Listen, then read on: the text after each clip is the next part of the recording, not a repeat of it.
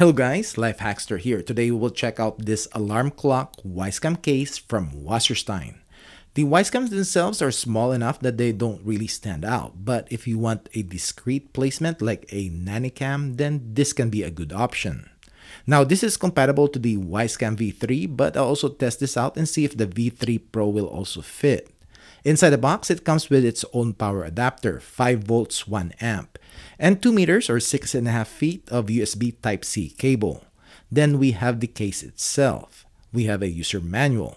The clock case is all plastic. In the front, we have an alarm button, clock, light and snooze, and plus and minus buttons, vent holes in the bottom.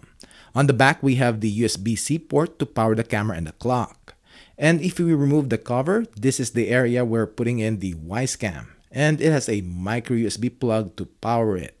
And we have these 2 latches to secure the camera. There is also a toggle switch for the clock's infrared light, auto or always on, because we need to turn off the one from the camera, and I'll show you why in a bit. And you can see it here on the side. Now let's slide in the Wyze Cam V3 and turn the latches to secure the camera in place. And we'll plug in the micro USB plug to the power port to the camera. Tuck the wires in and replace the back cover. And let's plug in the clock. And yes, it works. We have to turn off the status light of the Wyze Cam in the settings, but first, let's set the clock. Push and hold the clock button until it flashes, using the plus or minus to select 24 or 12-hour display.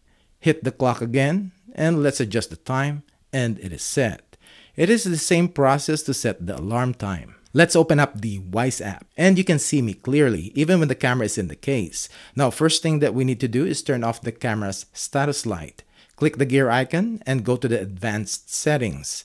And as you can see, the status light is on. Let's toggle it to off. And I'll turn off the lights to show you the night vision mode. And you can see the camera's infrareds are on. And on the camera's view, you will see the infrared glare. And that's the reason why we need to turn it off.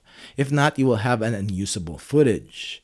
When it is off and it just uses the clock's infrared light, we now have a clear, crisp image. So make sure to turn off the status light and the camera's infrared LEDs, and just keep the night vision to auto. Overall, it works. The only thing is that the design itself, which there is a big black space in the top area, and if someone sees it and just pauses a bit, they will eventually question why there's a big space in there. And you already guess what will be the first thing in their minds. But if they look closely, it is really hard to see that there is a camera lens in there. As to the V3 Pro, because it is the same size as the regular V3, it also fits.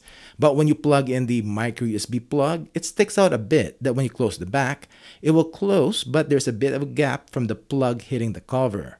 So it is not really recommended for the V3 Pro, unless Wasserstein updates and changes to an angled plug.